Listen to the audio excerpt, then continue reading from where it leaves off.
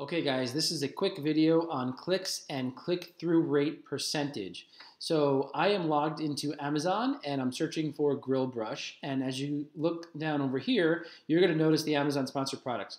If I were to click on this listing, which I'm not going to do to save them money on ad spend, then their campaign would register a click, okay?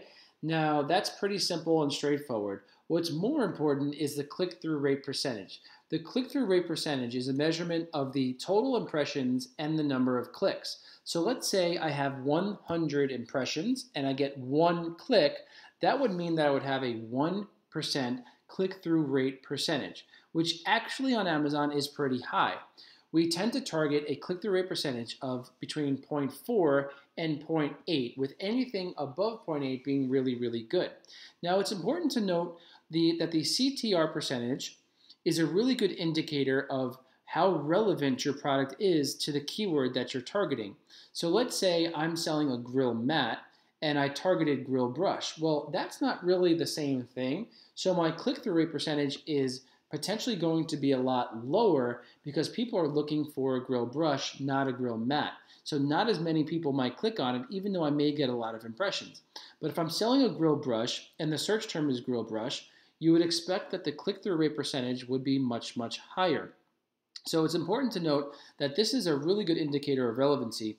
It's also a really good indicator of how your listing is coming across on the Amazon marketplace. So let's say you have a listing that has a really strange headline or title, and it's got a spelling mistake, or the punctuation is off, or let's say the image is weird and it doesn't come across, or the image is too small.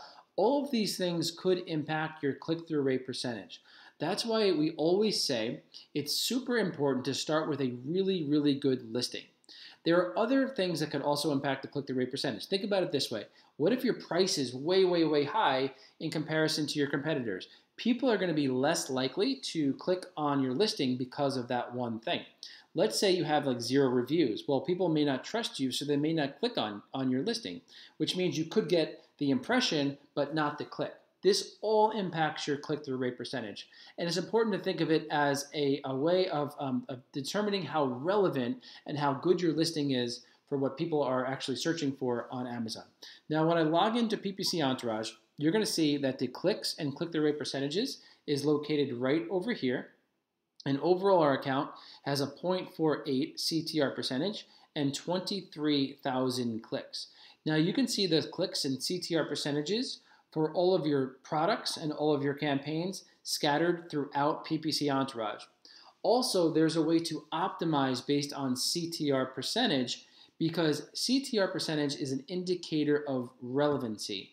And we want to make sure that some of our more profitable campaigns are super relevant in Amazon's eyes. So in later videos, I'm going to share with you how to optimize looking at the CTR percentage to weed out the search terms and keywords that are underperforming based on the CTR percentage, so that you can increase your relevancy and potentially get a cheaper cost per click.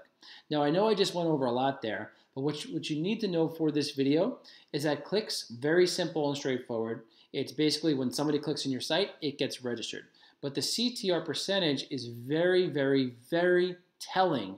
It tells us how relevant our ads are, how relevant our search terms are, and how good our listing looks in the general marketplace. If nobody's clicking on it, there's a reason, and that warrants further investment.